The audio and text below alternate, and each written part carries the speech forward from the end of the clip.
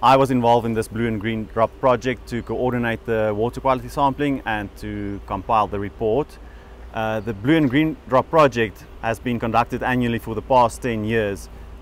Just for clarification, blue drop refers to drinking water quality and green drop refers to the quality of sewage effluent that's discharged after treatment back into the environment.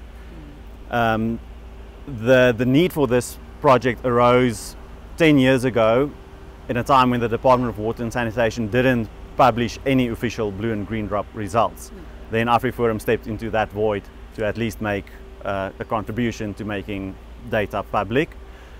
In 2023, we conducted 193 drinking water quality tests through our branches across the country, so in all 9 provinces. In 93% of the cases, if I'm not mistaken, drinking water quality is still up to minimum requirements. It doesn't pose a risk for human health. But in 8 of the towns where we tested, we found the drinking water did not meet minimum standards and was unsafe for human consumption. The trends that we see compared to previous years is very similar. So by and large, drinking water quality is still safe for human consumption, fortunately. What is alarming is if we turn to the green drop results, the sewage water.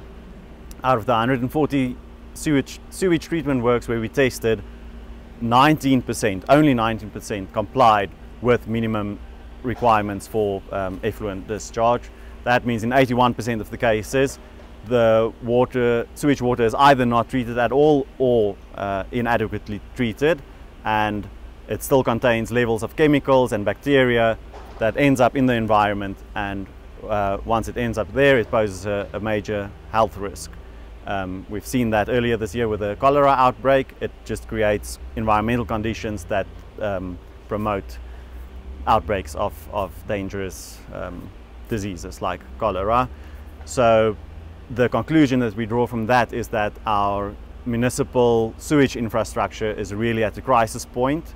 And if urgent intervention doesn't happen, the risk is that our drinking water quality will also become affected. Yes, it's still okay, it is being treated, but just looking at the bigger picture of municipal infrastructure decay, what's happening with sewage water, it's not a far-fetched conclusion to make that we're really staring down a really serious problem with drinking water as well.